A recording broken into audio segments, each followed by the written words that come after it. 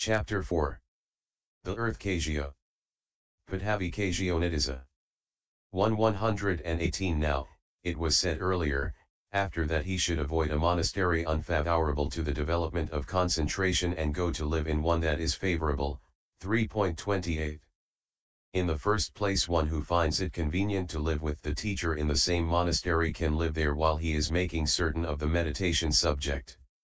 If it is inconvenient there, he can live in another monastery, a suitable one, a quarter or a half or even a whole league distant.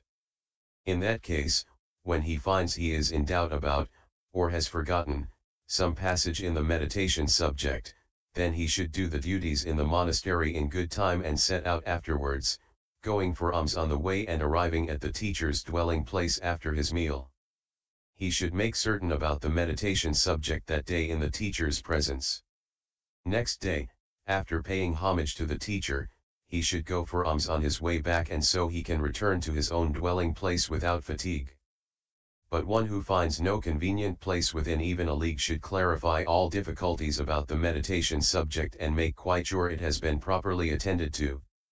Then he can even go far away and, avoiding a monastery unfavorable to development of concentration, live in one that is favorable. The 18 faults of a monastery. 2. Herein, one that is unfavorable has any one of 18 faults. These are, 1. Largeness, 2. Newness, 3. Dilapidatedness, 4. A nearby road, 5. A pond, 6. Edible leaves, 7. Flowers, 8. Fruits, 9. Famousness, 10. A nearby city, 11. Nearby timber trees, 12. Nearby arable fields, 13. Presence of incompatible persons, 14. A nearby port of entry, 15. Nearness to the border countries, 16. Nearness to the frontier of a kingdom, 17. Unsuitability, 18. Lack of good friends. 119. One with any of these faults is not favorable. He should not live there. Why? 3.1. Firstly, people with varying aims collect in a large monastery. They conflict with each other and so neglect the duties. The enlightenment tree, terrace, etc., remain unswept, the water for drinking and washing is not set out. So if he thinks, I shall go to the alms resort village for alms, and takes his bowl and robe and sets out, perhaps he sees that the duties have not been done or that a drinking water pot is empty, and so the duty has to be done by him unexpectedly. Drinking water must be maintained. By not doing it he would commit a wrongdoing in the breach of a duty. But if he does it, he loses time. He arrives too late at the village and gets nothing because the almsgiving is finished. Also, when he goes into retreat, he is distracted by the loud noises of novices and young bhikkhus, and by acts of the community being carried out. However, he can live in a large monastery where all the duties are done and where there are none of the other disturbances. 4.2. In a new monastery there is much new building activity. People criticize someone who takes no part in it. But he can live in such a monastery where the bhikkhus say, let the venerable one do the ascetic's duties as much as he likes. We shall see to the building work. 5.3. In a dilapidated monastery there is much that needs repair. People criticize someone who does not see about the repairing of at least his own lodging. When he sees to the repairs, his meditation subject suffers. 6.4. In a monastery with a nearby road, by a main street, visitors keep arriving night and day. He has to give up his own lodging to those who come late, and he has to go and live at the root of a tree or on top of a rock. And next day it is the same. So there is no opportunity to practice his meditation subject. But he can live in one where there is no such disturbance by visitors. 7.5. A pond is a rock pool. Numbers of people come there for drinking water. Pupils of city-dwelling elders supported by the royal family come to do dyeing work. When they ask for vessels, wood, tubs, etc., 120 they must be shown where these things are. So he is kept all the time on the alert. 8.6. If he goes with his meditation subject to sit by day where there are many sorts of edible leaves, then women vegetable gatherers, singing as they pick leaves nearby, endanger his meditation subject by disturbing it with sounds of the opposite sex. 7. And where there are many sorts of flowering shrubs in bloom there is the same danger too. 9. 8. Where there are many sorts of fruits such as mangoes, rose apples, and jackfruits, people who want fruits come and ask for them, and they get angry if he does not give them any, or they take them by force. When walking in the monastery in the evening he sees them and asks, "Why do you do so, lay followers?" They abuse him as they please and even try to evict him. 10.9. When he lives in a monastery that is famous and renowned in the world, like Dakyo Ajari One-Hat-Thakachi, Siddhi Yajari, or Siddhalapavada, there are always people coming who want to pay homage to him, supposing that he is an arahant, which inconveniences him. But if it suits him, he can live there at night and go elsewhere by day. 11.10. In one with a nearby city objects of the opposite sex come into focus. Women pot carriers go by bumping into him with their jars and giving no room to pass. Also important people spread out carpets in the middle of the monastery and sit down. 12.11. One with nearby timber trees where there are timber trees and osiers useful for making framework is inconvenient because of the wood gatherers there, like the gatherers of branches and fruits already mentioned. If there are trees in a monastery, people come and cut them down to build houses with. When he has come out of his meditation room in the evening and is walking up and down in the monastery, if he sees them and asks, "Why do you do so, lay followers?" they abuse him as they please and even try to evict him. 13.12. People make use of one with nearby arable fields, quite surrounded by fields. They make a threshing floor in the middle of the monastery itself. They thresh corn there, dry it in the forecourts too and cause great inconvenience. And where there is extensive property belonging to the community, the monastery attendants impound cattle belonging to families and deny the water supply to their crops. 121. Then people bring an ear of paddy and show it to the community saying, "Look at your monastery attendant's work." For one reason or another he has to go to the portals of the king or the king's ministers. This matter of property belonging to the community is included by a monastery that is near arable fields. 14.13. Presence of incompatible persons, where there are bhikkhus living who are incompatible and mutually hostile, when they clash and it is protested, "Venerable sirs, do not do so," they exclaim, "we no longer count now that this refuse rag wearer has come." 15.14. One with a nearby water port of entry or land port of entry 3 is made inconvenient by people constantly arriving respectively by ship or by caravan and crowding round, asking for space or for drinking water or salt. 16.15. In the case of one near the border countries, people have no trust in the Buddha, etc., there. 16. In one near the frontier of a kingdom there is fear of kings. For perhaps one king attacks that place, thinking, "It does not submit to my rule," and the other does likewise, thinking, "It does not submit to my rule." A bhikkhu lives there when it is conquered by one king and when it is conquered by the other. Then they suspect him of spying, and they bring about his undoing. 17.17. Unsuitability is that due to the risk of encountering visible data, etc., of the opposite sex as objects or to haunting by non-human beings. Here is a story. An elder lived in a forest, it seems. Then an ogress stood in the door of his leaf hut and sang. The elder came out and stood in the door. She went to the end of the walk and sang. The elder went to the end of the walk. She stood in a chasm 100 fathoms deep and sang. The elder recoiled. Then she suddenly grabbed him saying, "Venerable sir, it is not just one or two of the likes of you I have eaten." 18.18. Lack of good friends, where it is not possible to find a good friend as a teacher or the equivalent of a teacher or a preceptor or the equivalent of a preceptor, the lack of good friends there is a serious fault. One that has any of those 18 faults should be understood as unfavorable. And this is said in the commentaries, a large abode, a new abode, one tumbling down, one near a road, one with a pond, or leaves, or flowers, or fruits, or one that people seek. 122. In cities, among timber, fields, where people quarrel, in a port, in borderlands, on frontiers, unsuitableness, and no good friend. These are the 18 instances a wise man needs to recognize and give them full as wide a berth as any footpath hunted road. The 5 factors of the resting place. 19. One that has the 5 factors beginning with not too far from and not too near to the alms resort is called favorable. For this is said by the Blessed One, and how has a lodging 5 factors, Bhikkhus. Here, Bhikkhus, 1. A lodging is not too far, not too near, and has a path for going and coming. 2. It is little frequented by day with little sound and few voices by night. 3. There is little contact with gadflies, flies, wind, burning sun and creeping things. 4.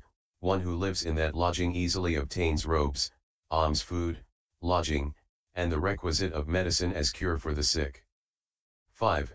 In that lodging there are elder bhikkhus living who are learned, versed in the scriptures, observers of the Dhamma, observers of the Vinaya, observers of the codes, and when from time to time one asks them questions, "How is this, venerable sir? What is the meaning of this?"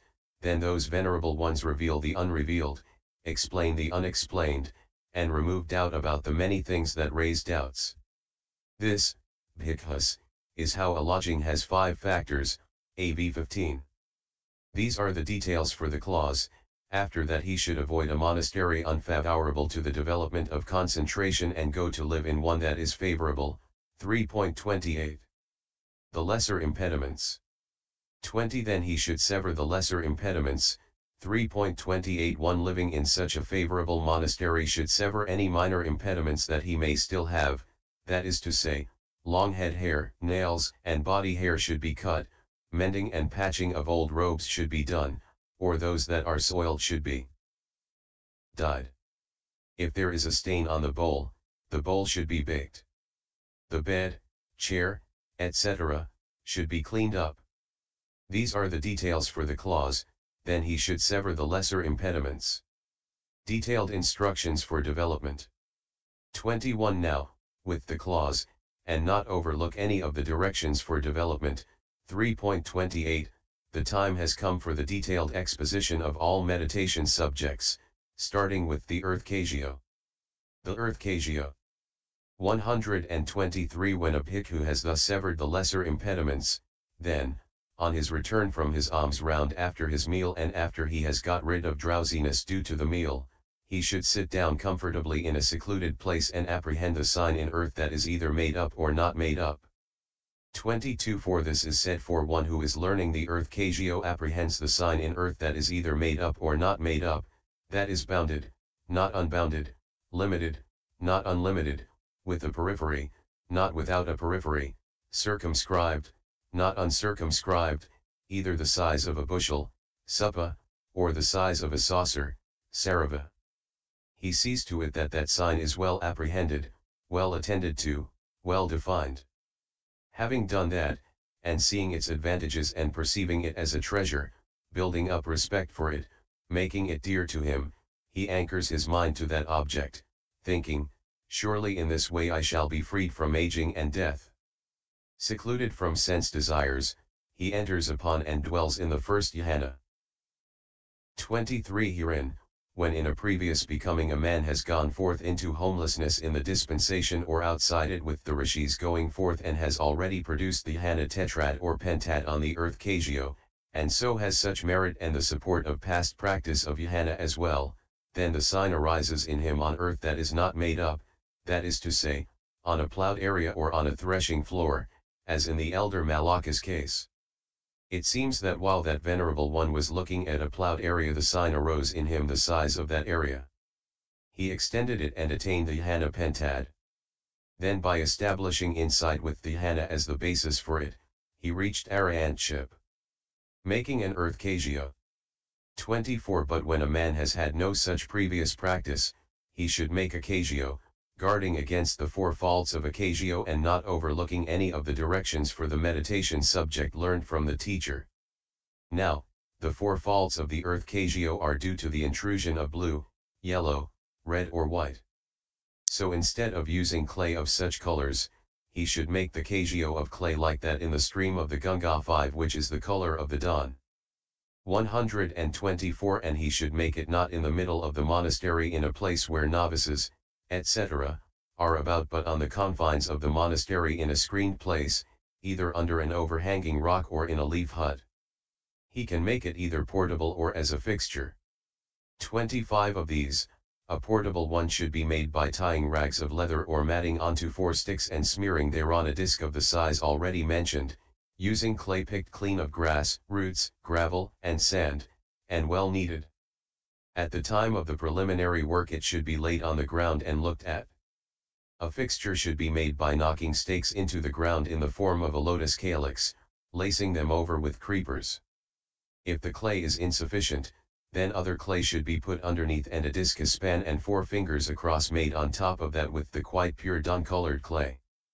For it was with reference only to measurement that it was set above either the size of a bushel or the size of a saucer. 22. But that is bounded, not unbounded was said to show its delimitedness. 26 So, having thus made it delimited and of the size prescribed, he should scrape it down with a stone trowel. A wooden trowel turns it a bad color, so that should not be employed, and make it as even as the surface of a drum. Then he should sweep the place out and have a bath. On his return he should seat himself on a well-covered chair with legs a span and 4 fingers high, prepared in a place that is 2½ cubits, that is, 2½ times elbow to fingertip from the Kajio disc. For the Kajio does not appear plainly to him if he sits further off than that, and if he sits nearer than that, faults in the Kajio appear. If he sits higher up, he has to look at it with his neck bent, and if he sits lower down, his knees ache. Starting contemplation. 27 So, after seating himself in the way stated, he should review the dangers in sense desires in the way beginning. Sense desires give little enjoyment, MI 91, and arouse longing for the escape from sense desires, for the renunciation that is the means to the surmounting of all suffering.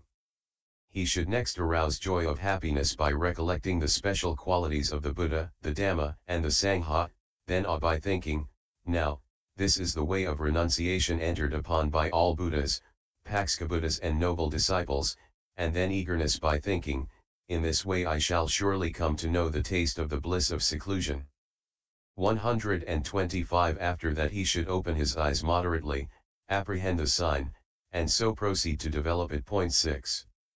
28 If he opens his eyes too wide, they get fatigued and the disc becomes too obvious, which prevents the sign becoming apparent to him.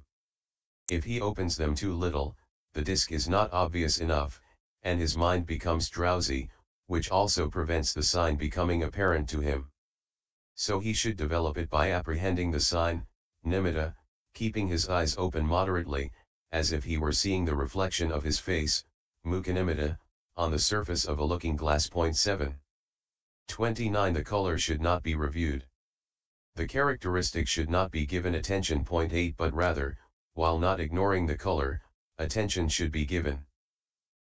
By setting the mind on the name concept as the most outstanding mental datum, relegating the color to the position of a property of its physical support.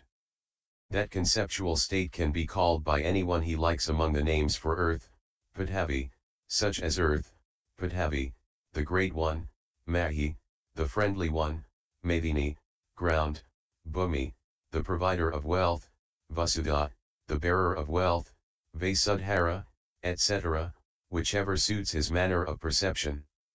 Still earth is also a name that is obvious, so it can be developed with the obvious one by saying earth, earth. It should be adverted to now with eyes open, now with eyes shut. And he should go on developing it in this way 100 times, 1,000 times, and even more than that, until the learning sign arises.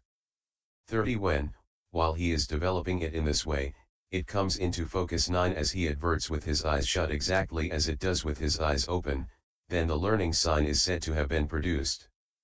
After its production he should no longer sit in that place. 10. He should return to his own quarters and go on developing it sitting there. But in order to avoid the delay of foot washing, a pair of single-soled sandals and a walking stick are desirable. Then if the new concentration vanishes through some unsuitable encounter, he can put his sandals on, take his walking stick, and go back to the place to reapprehend the sign there. When he returns he should seat himself comfortably and develop it by reiterated reaction to it and by striking at it with thought and applied thought. The counterpart sign.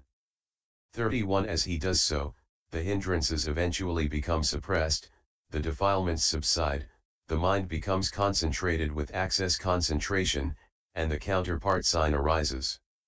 The difference between the earlier learning sign and the counterpart sign is this. In the learning sign any fault in the Kagyo is apparent.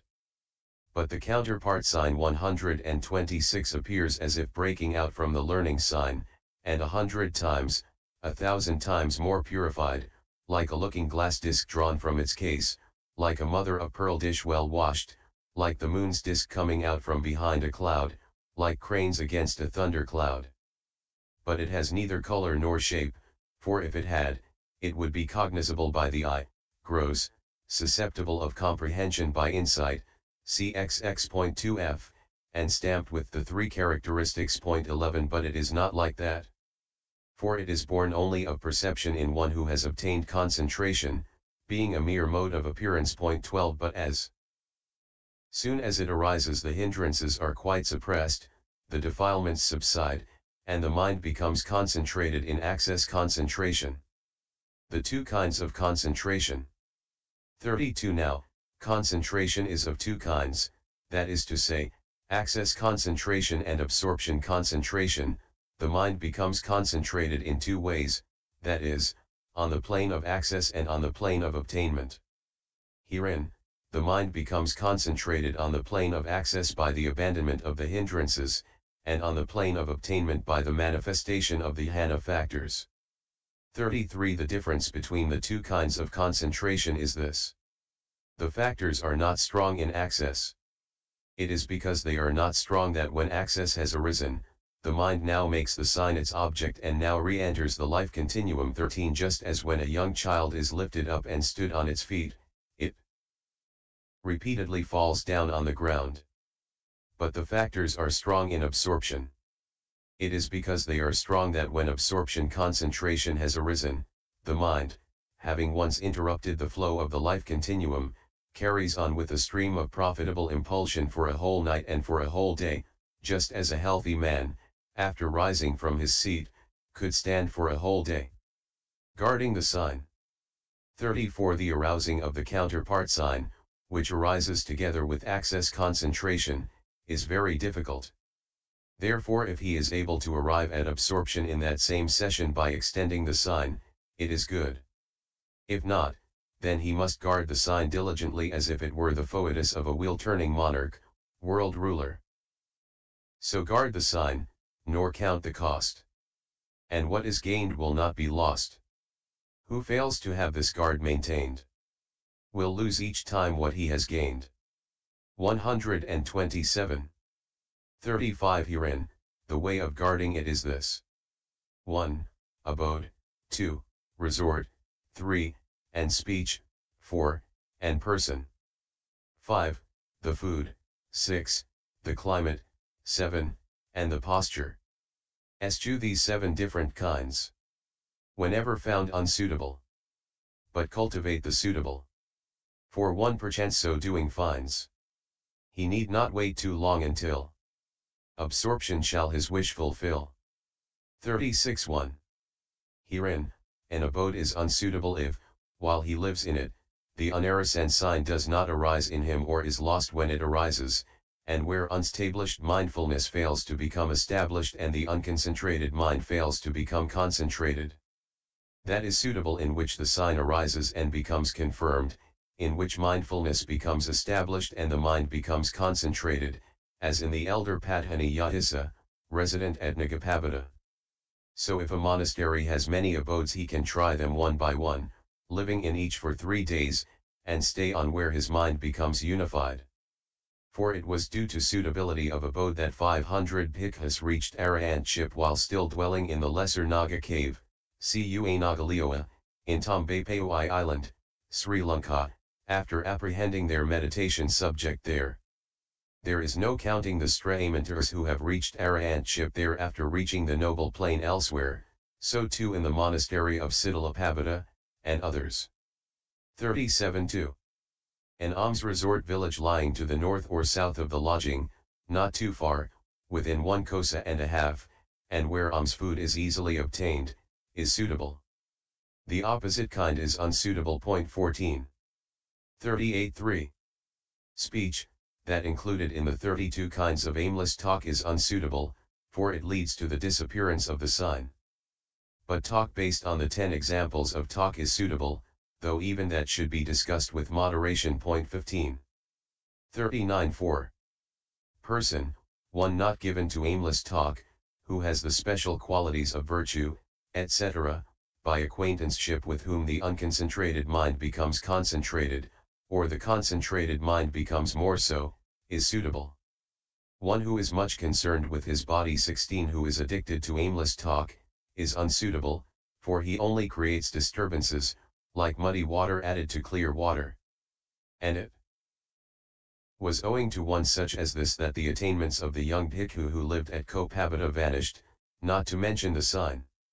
128. 45.